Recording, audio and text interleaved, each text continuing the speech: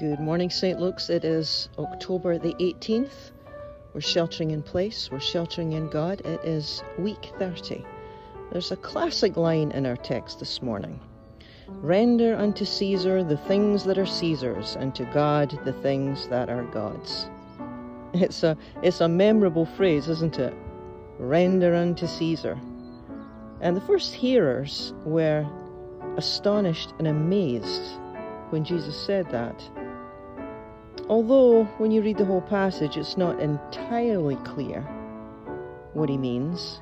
Give to God the things that are God's. It's like, well, what does God want from us?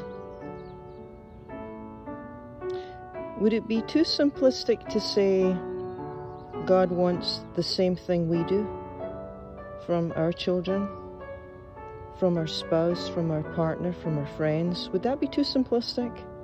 I mean, after all, if we're made in God's image, there has to be some similarity somewhere.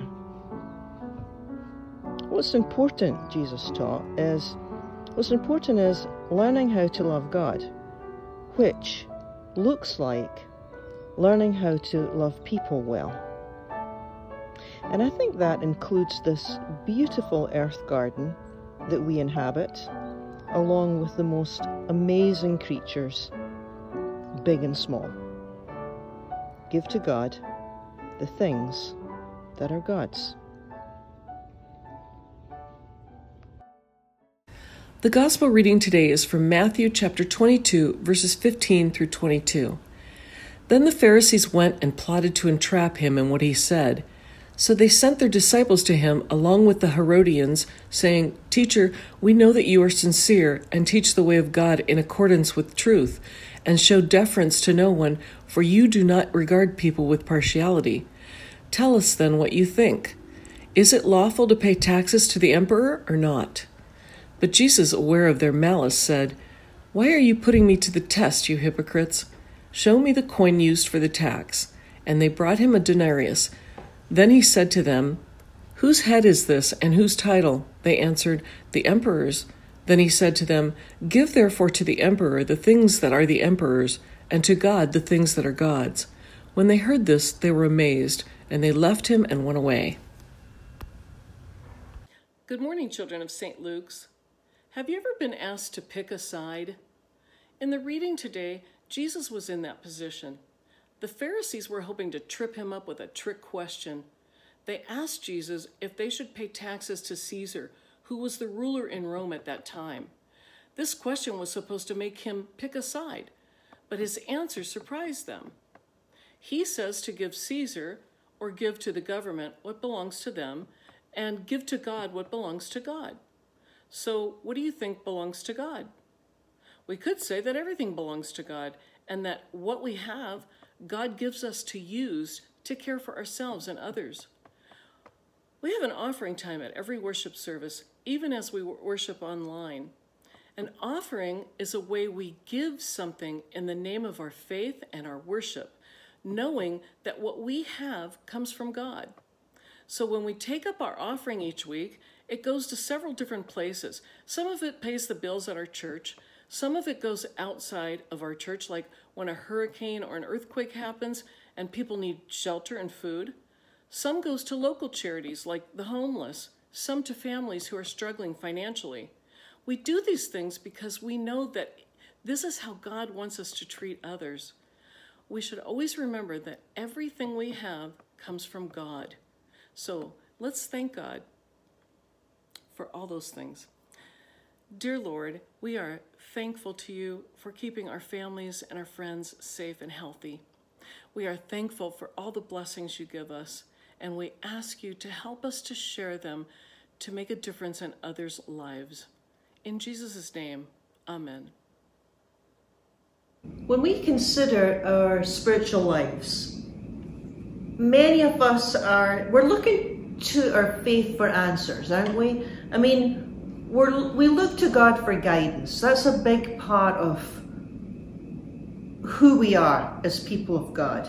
You know, it's why we listen to teachings. It's why we read books of a spiritual nature. or any kind of spiritual discipline you do, we're kind of looking for answers. We're looking for guidance. We're hoping that when we listen to a teaching, or when we read a scripture, or we're in a Bible study, we're going to leave a little bit wiser, that it will inform us in some way. And so when we listen to any teaching, at the back of our mind, you know, we're always sort of working through our lives, and we're thinking about this problem at work, or we're thinking about how can I live in such a way that I won't be so stressed, or how can I make this change? So we're listening to the teaching, and then at the back of our mind we're filtering it through whatever the dilemma is that we're worried about. Should I speak to this person and tell them what's on my mind? What should I do about money? What would be a good financial decision here? All these things, we're hoping that God will reveal truth to us, give us a way forward. And, you know, you've noticed this, that it's not always easy to figure out how God is leading. It's not always clear. Sometimes it is, but sometimes it's really not that clear how God is leading. In other words, you'll have a problem and it will stay with you a while. Well, one of the things to know is that, and you probably noticed this already, that Jesus isn't the kind of teacher that gives easy, pat answers.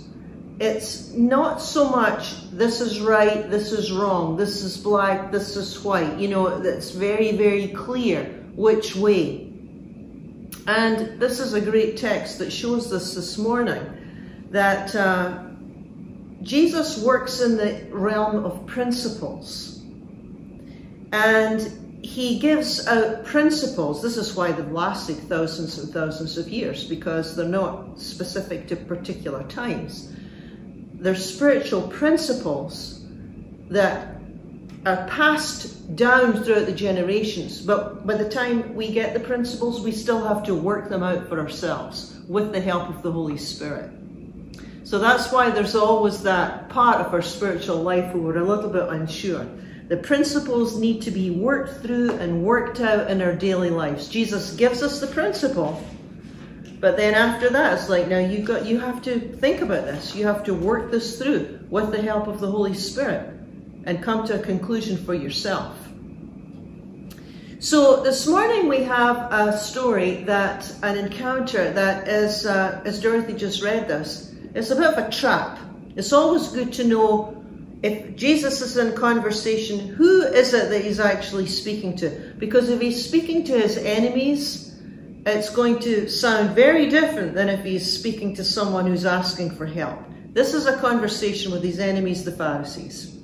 They were the religious leaders of the day. They did not like him at all. And I've always said that I've found it's kind of strange and fascinating at some level that the people that disliked Jesus the most were the religious leaders of the day, the church of the day. As they listened to him, as the Pharisees listened to his teaching, they concluded rightly that he wasn't like any other rabbi, and he wasn't. And the reason that he wasn't like any other rabbi was because in Jesus' day, rabbis would quote other rabbis. And that's how the teachings of the elders would go down from generation to generation. So you would have a rabbi and they would say, well, this is what Rabbi Jacob says, or whatever. And then they would pass the message down. Now, when Jesus came along, Rabbi Jesus never quoted other rabbis. He would say things like, you have heard it said, but I say to you. So he took on a different kind of authority altogether. He never quoted from other rabbis. He would say, I'm saying these things to you. I'm giving you this. So this was very challenging for the Pharisees. And at this point in Jesus' ministry, because this is near the end of his ministry, they're ready to have him arrested. They're at the end of their tether. So if you're familiar with the chronological life of Jesus, this would be after he went into Jerusalem on that what we have come to call Palm Sunday. It would be after that. It would be after the cleansing of the temple.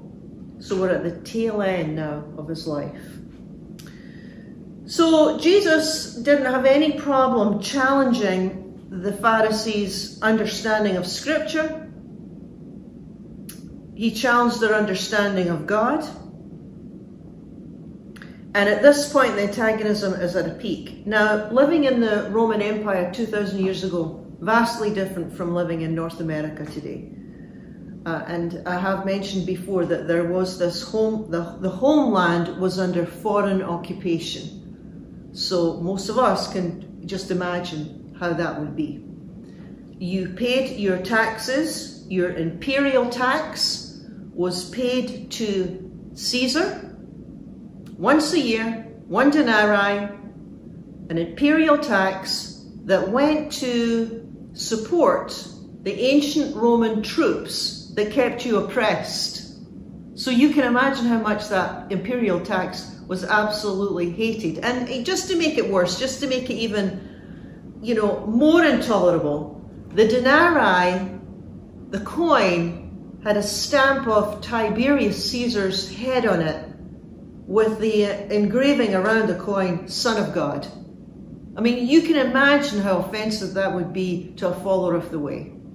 And I mean, that's the worst thing ever, right? You've got your coin with Tiberius Caesar's head on it, Son of God, and you have to pay that coin to Tiberius so that the troops could keep you oppressed. I mean, it's awful. By the time Matthew writes down his gospel, and this is from Matthew's gospel, Christianity was illegal, and severe persecution and death was not uncommon. So for these early New Testament believers, paying your taxes was a really painful reminder that you lived in a land you were not free. You were not free to follow Jesus the way you would want to. You could get into a lot of trouble. So this particular encounter with the Pharisees goes like this. They begin with flattery. Actually, did you notice that it was the Herodians and the Pharisees that came to Jesus with a question? That's highly unusual. I mean, the Herodians supported Roman governance. The Pharisees didn't. And this is actually quite political. So it would be like, the Herodians and the Pharisees team up together to get Jesus. They never teamed up for anything. Because they're two completely different political parties, so to speak, working together to try and trap Jesus. Look, when did two opposing political parties ever work together? Not too well, not too often, right? As we know. Same thing in Jesus' day. So the Herodians come, the Pharisees come, they begin with flattery. Verse 16, Teacher, Rabbi, we know that you don't change your teachings to suit people. So tell us, according to Scripture, is it lawful to pay taxes to Caesar or not? There's the trap.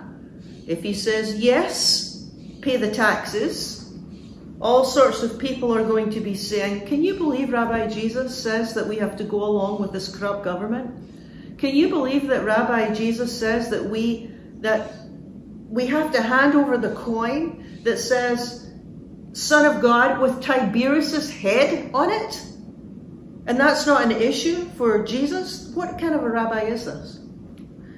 On the other hand, if he says, don't pay your taxes, his enemies are going to say he needs to be arrested. He's going against the government. He's going against Rome. So he's sort of stuck in that awkward place where you can't say yes and you can't say no without getting into trouble. And Jesus often will not be boxed into yes or no answers, which I think is something that we can learn from ourselves, because so many times people want to know, where do you stand on this? Where do you stand on that? What, do you believe this? Do you believe that?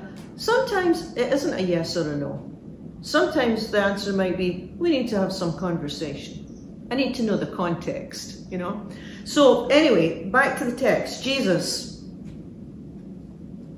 doesn't say yes or no. He says, show me the coin. They give him the denarii. And he said, whose head is on that coin? Well, it's Tiberius. Tiberius Caesar. Verse 21, give to Caesar the things that are Caesar's. Give to God the things that are God. Now, from our 21st century North American point of view, we might read that as a very clear, simple separation of church and state.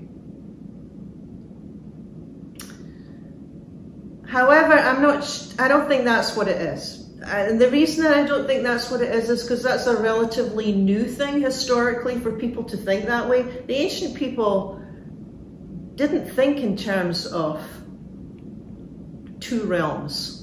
The ancient Jews and Hebrews, they didn't think of having two realms. It wasn't in their mindset. That was a later historical development.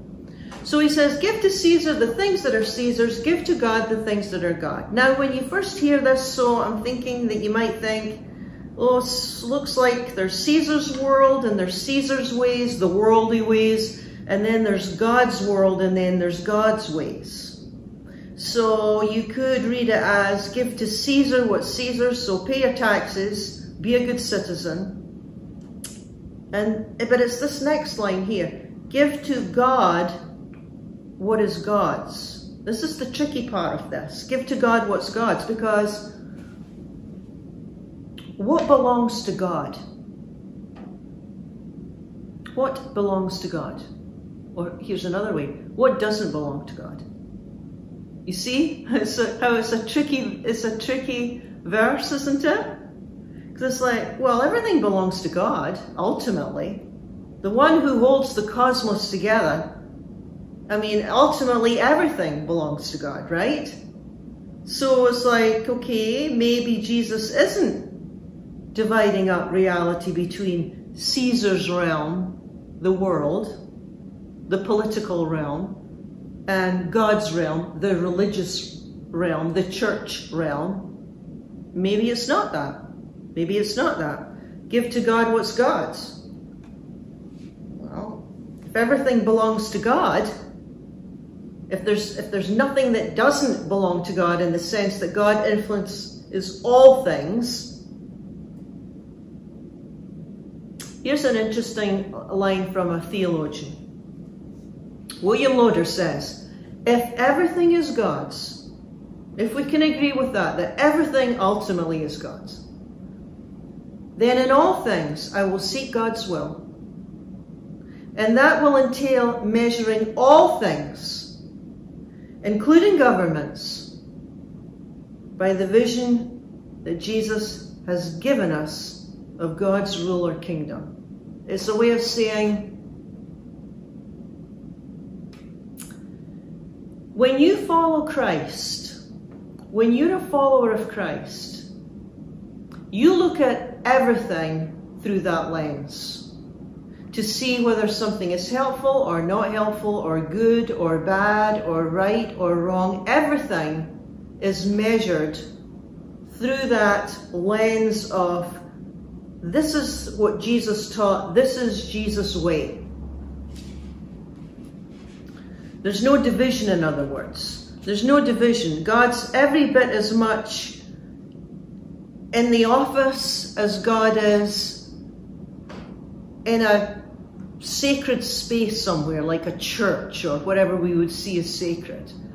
You know, God is every bit as much in a school as a hospital or in a sanctuary. There is no one place that God is more God than another, if that makes sense. God's not more present in a church sanctuary than your home. It doesn't work that way. God isn't parceled up that way. So really, Jesus is reminding us that it was like Jesus is saying, well, maybe you do divide God up. Maybe you do see God more here than more there. Well, maybe that's the way that you think, but that's actually not the reality Jesus is teaching. You know, it's the idea that in some sense, I think what spiritual maturity is that you take your whole self with you wherever you go, and you're always the same. There isn't one space where you're a sort of pious religious person, and then another space where you're, you know, something else, and then you have your work life here, and then you've got your family life here, and then you've got your church life here. You said, no, you're the same person wherever you are. There isn't one face for one and one face for another. Life isn't divided up that way. You're not divided in yourself. You're always the same person. It doesn't matter where you are. It doesn't matter who you're with. Your values are always the same. Your character is always the same. Wherever you go. There's no division. Give to Caesar what's Caesar's, God what's God's. Your allegiance is to God. God is the one. God is the one you trust. God is the one you've staked your very life upon. That's how to live. It's like sometimes when I read this text, I think about what Jesus would say today. And, you know, on our coins, of course, we have that little line, "In God we trust," in our coins. And this is purely my imagination, but I often think of Jesus, what he would say about our coin with that engraved in it, because, you know, it's got "In God we trust." And, you know, knowing Jesus, you know, once you listen to his teachings a while, you can sort of imagine how he would interact with that. You know, "In God we trust." It was like, I can imagine Jesus saying, "Oh, that's cool you have that in your coin. Do you? Do you? Do you trust in God? You know, do you trust that God is working in your life in all areas?" And I mean all areas. Not just in a sanctuary somewhere or a holy place somewhere. But, you know, are you trusting God enough? Are you following Christ in every place you are, in every space you are? Are you learning how to forgive? Because that was what it looked like to follow Jesus. Are you learning how to release anger and not be bowed down with anger? Because that's what following Jesus looks like. Are you learning how to lead a generous life? Well, why? Because that's what it looks like to follow Jesus. That's what it looks like to walk in the way. Are you learning how to protect your time and your energy so that God doesn't get squeezed out because you're just too busy with other things? Why? Well, it's because that's what it looks like. That's what he modeled. That's what he taught. You know, are you making sure your children and your grandchildren are following in the way? Why? Because one day you might not be there and they need someone a lot bigger and stronger that can always be there for them. Right? Yeah. Yeah, that's what it looks like. It's like, in God we trust. It's like it's even on our coin today.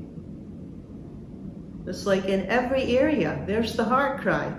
There's the heart cry, you know. Am I doing this? God, would you help me in every area? Because it's hard. It's so much easier to divide things out. It's so much easier to just have two worlds. But it's like, no, it's every area of our life. So there's our heart cry this morning. God, help me to trust you in every area, especially the one or two areas that have really been getting me down this week. Because there's a good possibility there's one or two areas that you struggle with. And that's the area that we want to learn how to trust. Amen.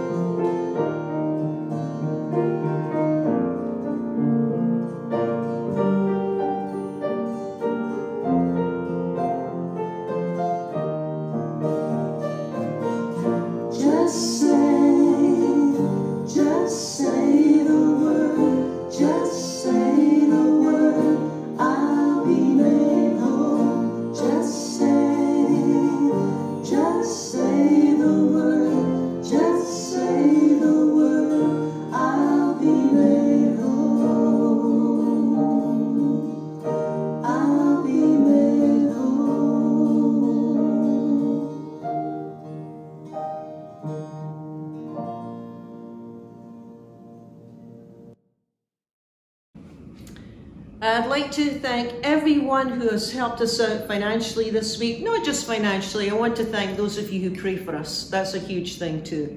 But I do want to acknowledge those of you who have put your envelopes through our letterbox. We never know who that is, and we do get the cash gifts through the letterbox too, and your checks, and we got your bank.